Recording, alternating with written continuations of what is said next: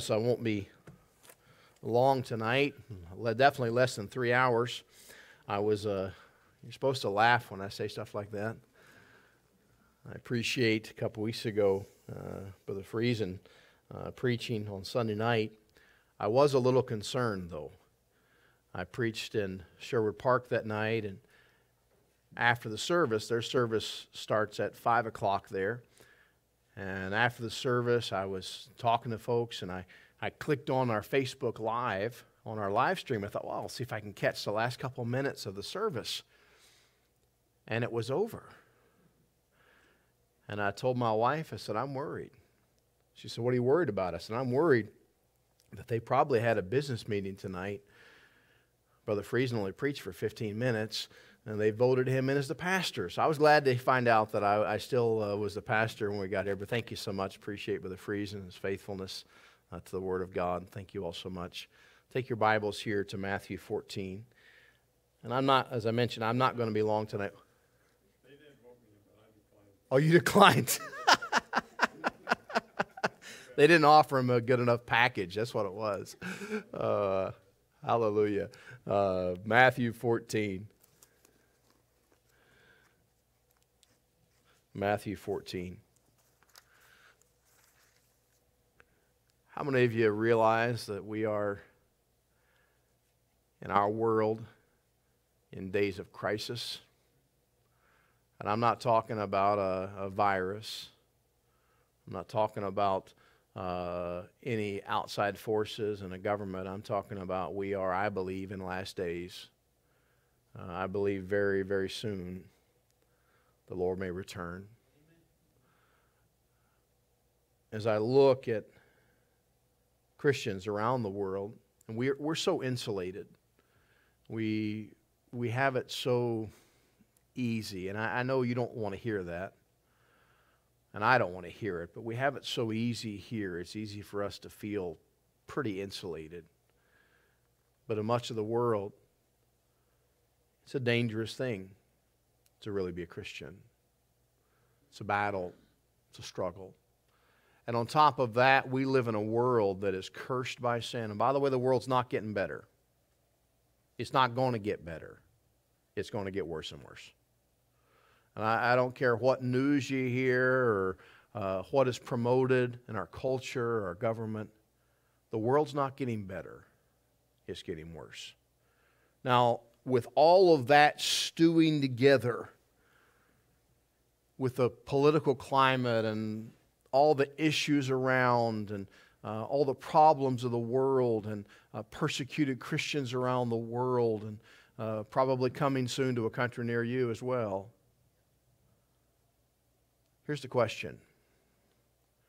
How do we handle crisis? Christian, how do you handle crisis? What's your crisis response plan?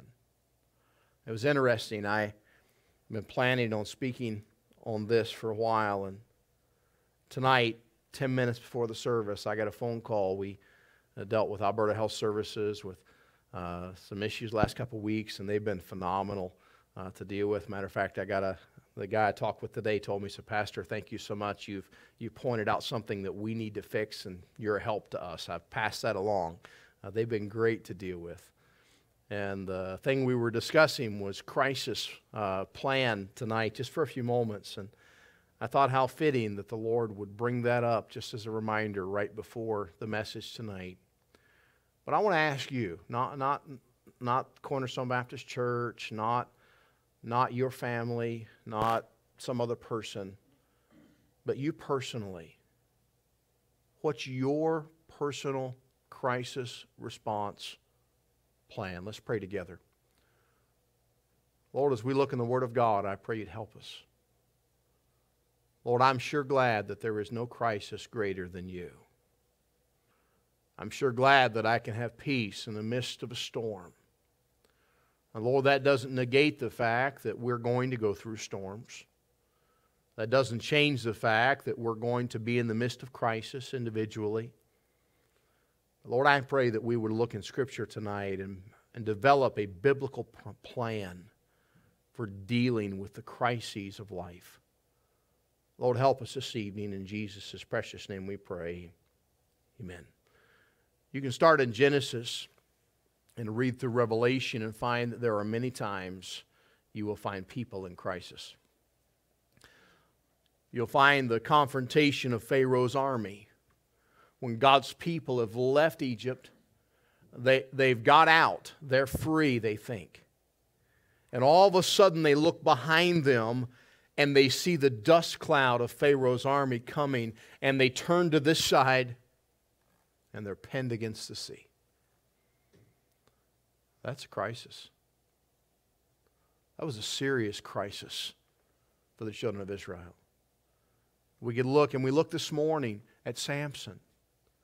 We could see several battles that came about during the time of the judges. We find horrible situations because God's people drifted away from God, and God allowed those to come in, and He brought judges to bring them back to Him. And as soon as they came back, what happened? They wandered away from the Lord again.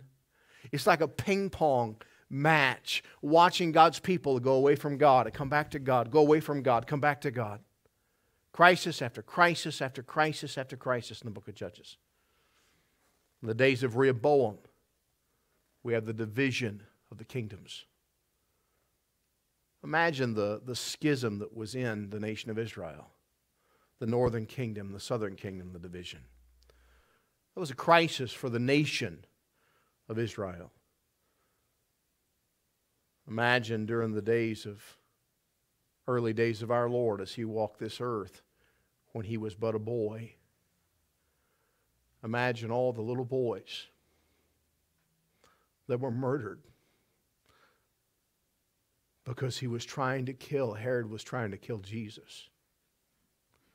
We don't think about that because it's a little blurb we read through in Scripture, and we pass by it and we go on to Jesus in the temple and getting left, and his family, Mary and Joseph, coming back to get him.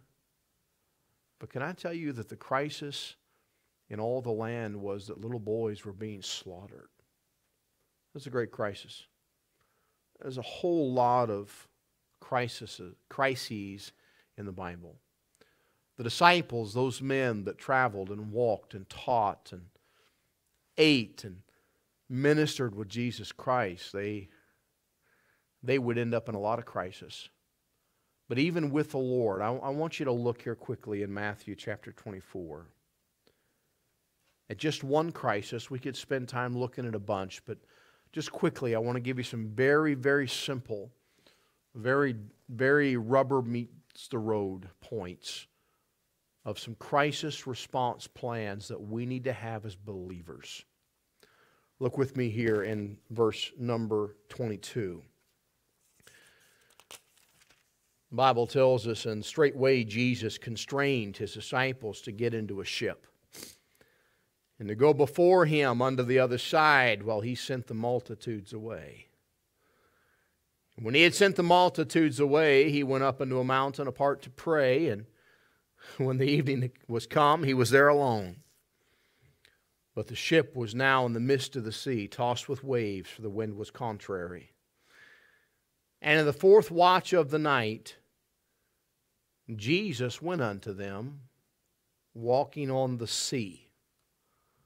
Now, I've walked on frozen water, but Jesus walked on the sea.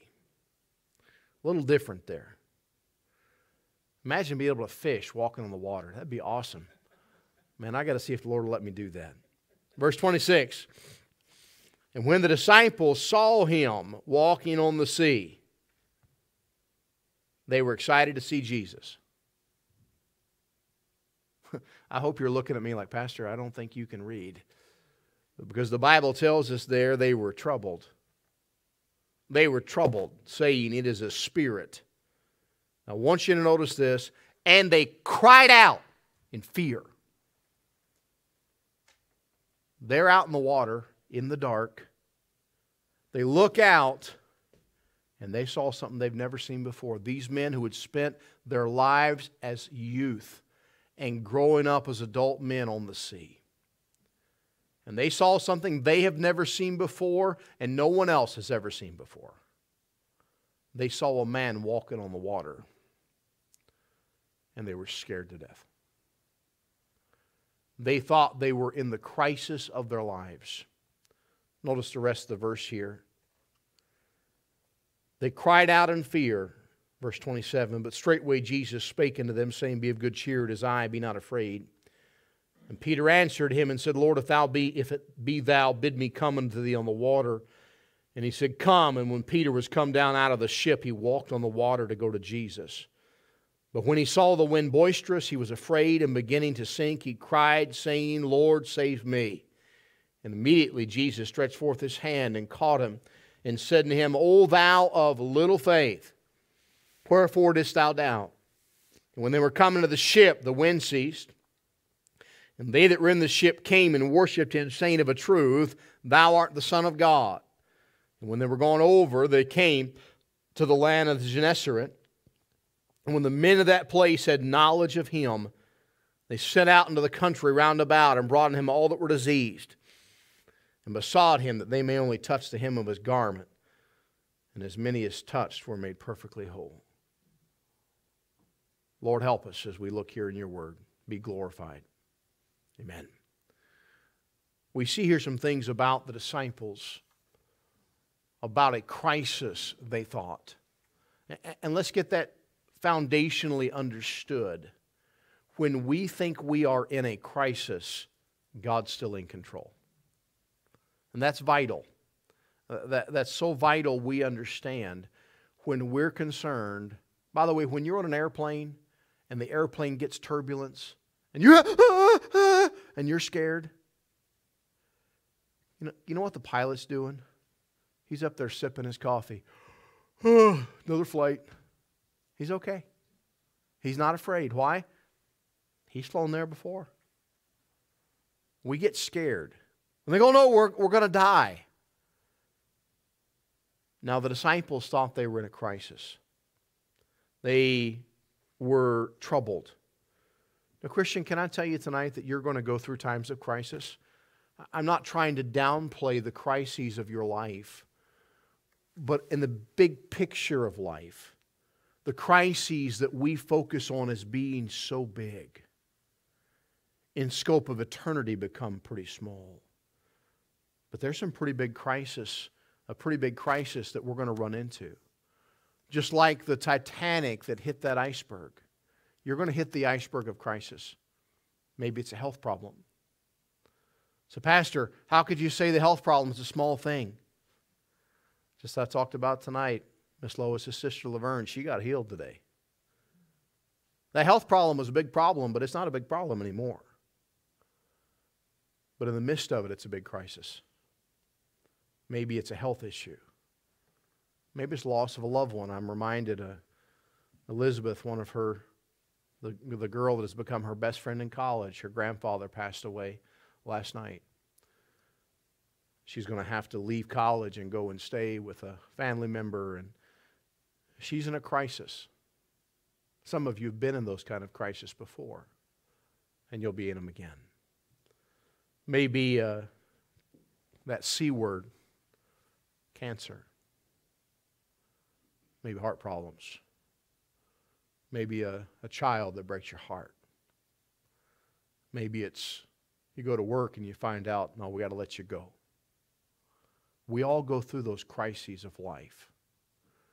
I want us tonight just to take a moment and see just some very simple points. And I hope tonight you'll get this truth, because we need it desperately in the days and weeks to come.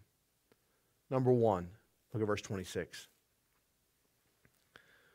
And when the disciples saw him walking on the sea, they were troubled, saying, It is a spirit, and they cried out for fear. Number one, as we try to develop a crisis response plan for ourselves personally, number one, have faith, not fear. Have faith, not fear. What was the knee-jerk reaction of the disciples? Ah! I'm afraid. I'm scared. Do you know that's your knee-jerk reaction too, and that's my knee-jerk reaction? That's what the natural man wants to do. When we face crisis, we want to be fearful. But God wants us to have faith. Verse 27, what did Jesus say? Be of good cheer. Notice the rest of the verse. It's I. What did Jesus tell him? Be not afraid. Don't be afraid. Christian, you don't have to be afraid. I don't have to be fearful. I don't have to face crises of life like the lost world. I have my Heavenly Father with me, as I shared with you a few weeks ago. Dear saint of God, a friend, assistant pastor for 50-some years, the church where I went to Bible college, went to heaven a couple weeks ago. And I heard the story, a dear friend of mine who was with his wife when she went in to see him right after he passed away. She went over to him and she kissed his forehead, and she looked at my dear friend, John Francis, and she said, John, why don't you pray for us? And she said, you don't need to pray for him. He's okay. Can I tell you, we're okay in Christ's hands. I don't have to be fearful. I may not know what tomorrow holds, but I know who holds that tomorrow. I don't have to have fear. I don't have to respond to the crisis of life by living in fear. I can live by faith and the faith of the Son of God. How do I respond to crisis? How do you respond to the crisis of life? And they come. Number one, faith, not fear. Verse 31. O thou of little faith, Jesus said to Peter, wherefore didst thou doubt? I wonder how many times our Lord has had to look at me and had to look at you when we go through the crisis of life and go, how little is your faith? Why would you doubt me? Why would you doubt? I've got you in my hand, and I'm in the Father, and no man can pluck you out of my hand. Jesus said to Peter, why do you doubt? Now, that doesn't mean that our flesh is not going to respond in fear. We're not going to have a fearful reaction. But fear alone is not the answer. Don't live in fear. You're going to travel through fear. You're going to step through areas of fear. The Bible speaks of the valley of the shadow of death. It's a fearful place. But the Bible says, thy rod and thy staff, they comfort me. Christian, if you're living in fear, you're living in the wrong place. You're living outside the boundary of God's Word. God's response for us is not to live in fear, but it's to live in faith. To live in faith, trusting Him. The Bible says they cried out in fear. When they saw the winds and the waves boisterous, Peter was afraid of the storm. He was afraid of whatever Jesus was. They thought he was a ghost. Then he was afraid of the weather. Then they were afraid. Peter was afraid when he began to sink. Oh, I'm going to die. He was afraid for himself. And yet the Lord rebuked him. And I believe the Lord rebukes us when we live and act in fear when God wants us to live in faith. There was fear on the faces of every man in that boat. But the faith in their heart was really small. Christian, I've been there. I faced the crises of life with fear when God wants us to walk in faith. We need to be prepared. We need to understand the crisis will come. And when it does, trust Him. When it does, realize that you can put your faith and your trust in Him. Jesus said in Mark chapter 11, verse 22, and Jesus answering saith unto them, have faith in God. Miss Lois, I'm sure you remember Dr. Lee Robertson. Dr. Robertson's been in heaven many years. Every time I think of Dr. Robertson, most of the times I heard him preach. Can I tell you what I heard that great man of God preach on? Mr. Lois will tell you, faith. Have faith in God. Simple message. But a man who had faith in God. Christian, Jesus said, have faith in God. Faith, not fear. Number 2. What's our crisis response? What should it be? Number 1, faith, not fear. Number 2, pray, not panic. Pray, not panic. The disciples went into panic mode. Peter went into panic mode. When panic takes over, and get this statement, when panic takes over and rules your heart and rules your life, prayer ceases. When panic is in the driver's seat, prayer can't guide your life. There's no such thing as panic and prayer. It's one or the other. Because if I'm panicking, I'm not trusting the Lord. I'm not calling out to the Lord. I'm not asking God to be involved in my life. I'm acting out the raw emotion without faith. Number 1, I said we have to have faith, not fear. Number 2, we have to have prayer. Hey, what happens when we face a giant crisis? How do we deal with it? What are we going to do? I tell you what you better plan on. You better plan on prayer. You better plan on, okay, I've got to go to God. What are we going to do? I'm going to go to God. I'm going to pray. Because He's the only one that has the answer. He's the only one that can guide you through those dark waters and those dark valleys of crisis. But we don't go to Him. We don't always respond correctly. Prayer, not panic. Number 3. And I hurry here. This is big. And those of you that will really be honest with yourself, that have gone through some dark days and some problems and some heartaches and some trials, you'll confess that this is easy to do. Number 3, believe in God, don't blame God. Hey, can I just tell you what we're inclined to do? We want to blame God. When the doctor says, I'm sorry, sir, you have cancer, what do we want to do? God, why did you allow this to happen?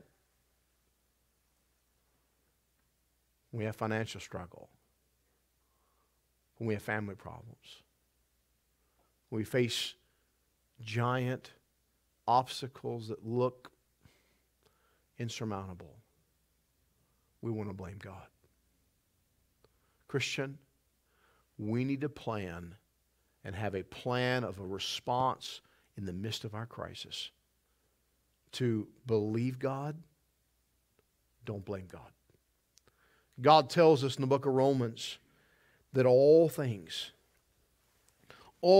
work together for good to them that love God, to them who are the called according to His purpose. My pastor used to tell us a story of sitting on the floor and looking up at his mom as she would sit in the only chair in their house. He grew up in the Great Depression. His father was a drunkard, and his father left him and his mother alone. They had almost nothing. In that small little shack that they called a home, they had one chair. And his mother, who worked 2 jobs to pay the bills for her and her children, at night would sit and do needlepoint work in that one chair by the light of a candle to sell that needlepoint work to make more money to feed her children. I heard him many times tell the story of how he'd sit on the floor. He'd look up at the back side of that needlepoint work in the chair where his mom was working, and he would say, Mama, how come there's so many black threads? Why don't you use some pretty colors? How come there's so many knots? How come there's so many frays? And And he said he would complain to his mom. And she said, just wait. When I'm all done, I'll pick you up and put you on my lap, and I'll let you see it from my side. If you've done needlepoint or seen needlepoint, the backside's ugly. The top side's beautiful. Dear friend, can I tell you that one day your Heavenly Father is going to pick you up, and He's going to put you on His side, and I'm going to get to see all those dark threads of my life and all those difficult crises of life that we got angry with God about,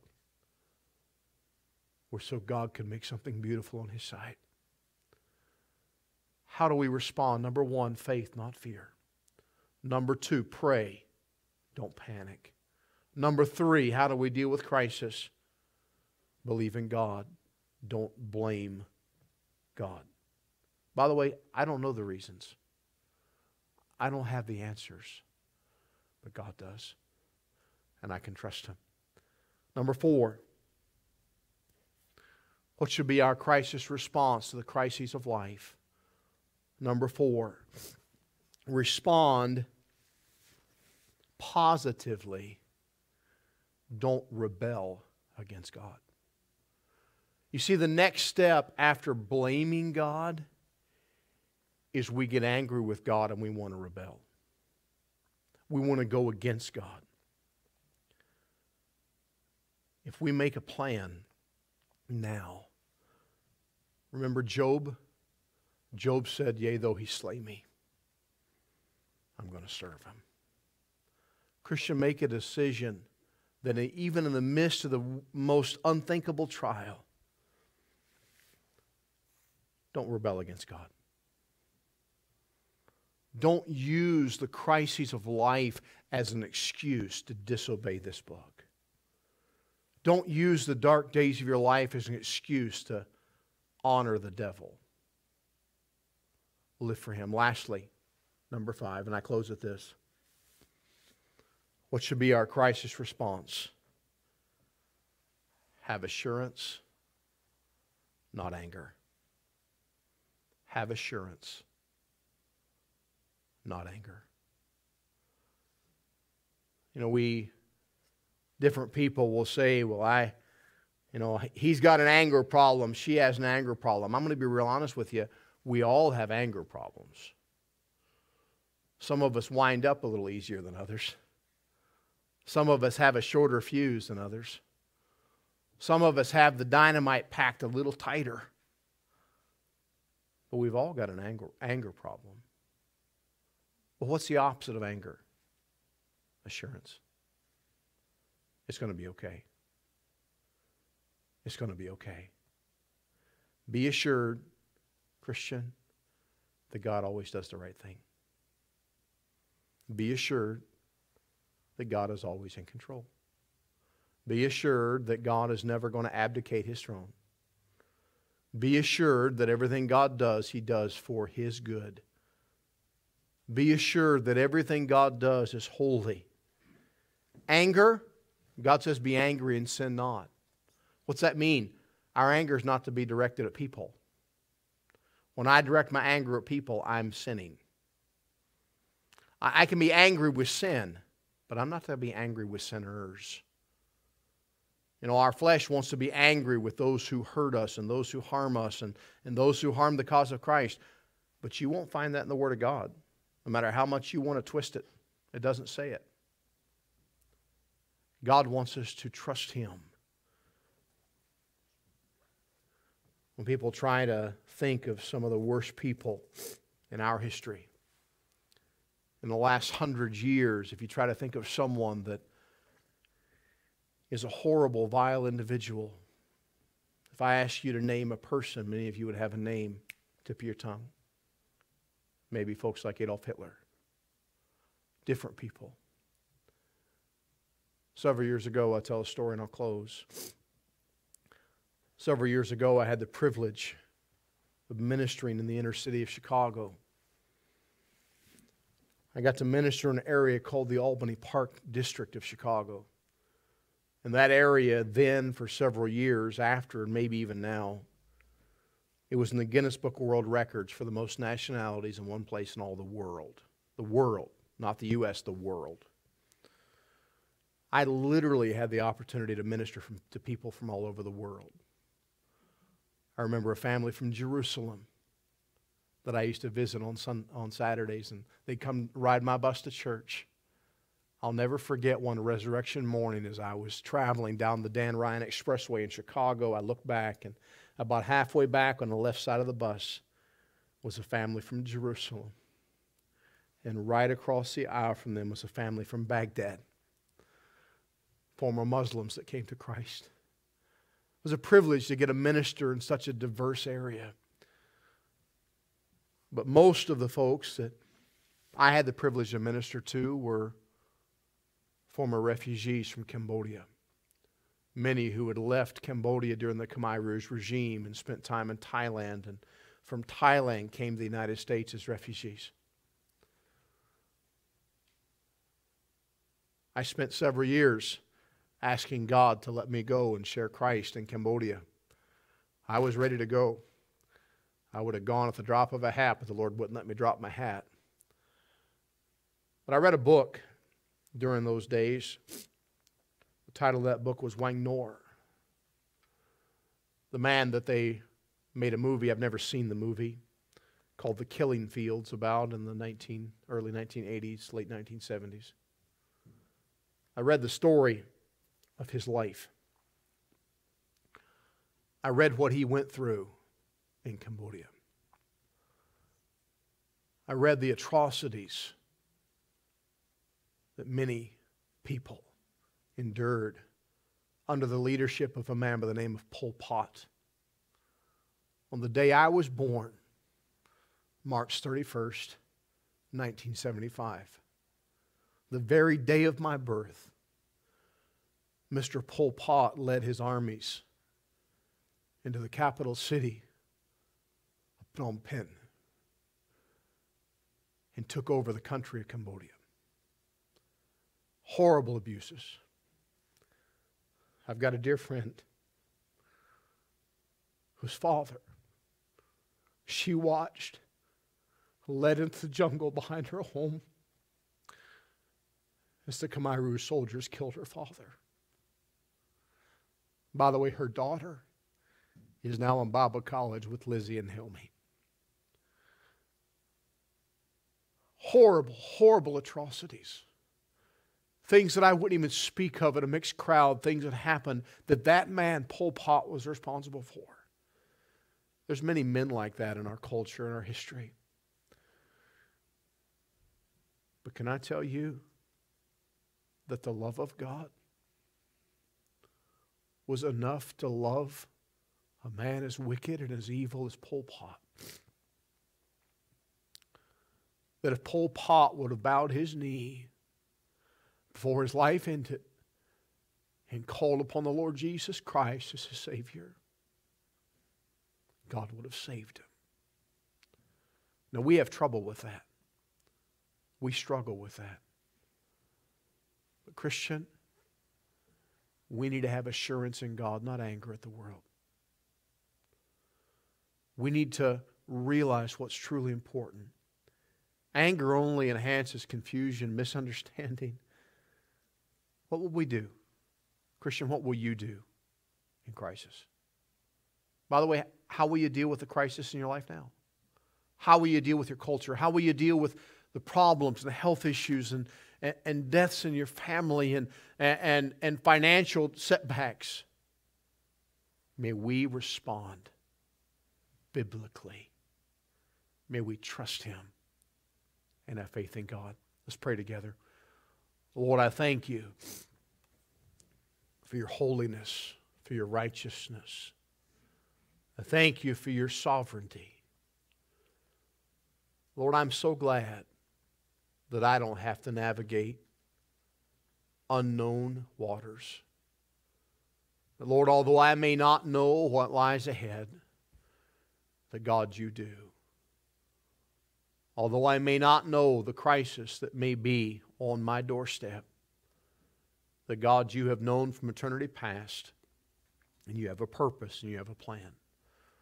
Lord, the disciples struggled, and Lord, we struggle. We don't always make right decisions. Lord, we often fail. Lord, would you help us tonight to make a plan of crisis response, a biblical plan, a plan to trust you, a plan to pray, a plan to have faith. Lord, I pray that we would simply lean upon you. Lord, it may be tonight that there's one here that's living in the valley of shadow,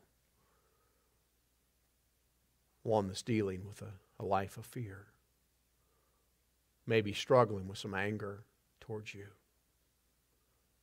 Lord, we've all been there.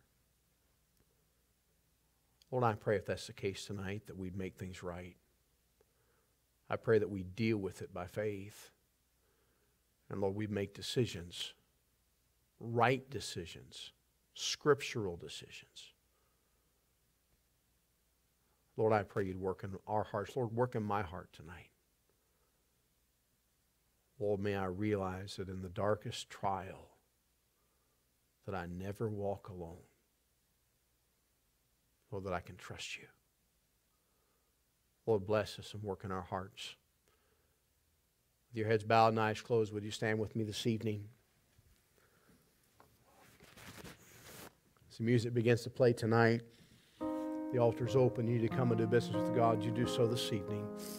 We can trust Him.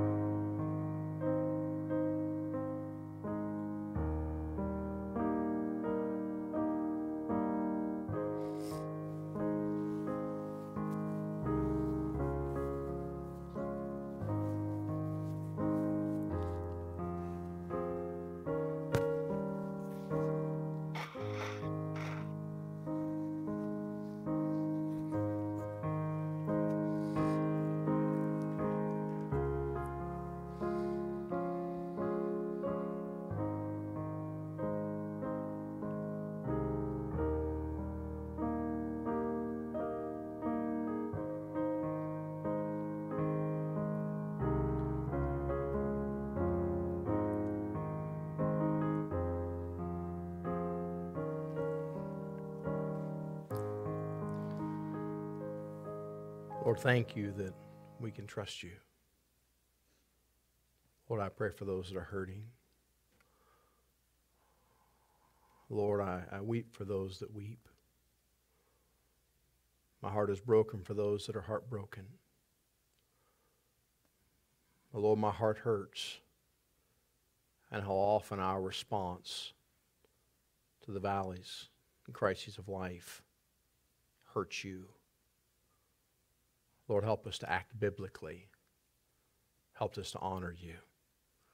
And Lord, I pray you be glorified. Lord, I pray you dismiss us tonight with your grace. Lord, I pray you go with us. Help us to honor you. Lord, I pray you be with us in our business meeting to follow, Lord, that everything would be done decently in order. Lord, that we would effectively and efficiently, Lord, obey your purpose for us as a local church. Lord, may it be so. In Jesus' precious name we pray. Amen. Amen. We'll dismiss and let's see.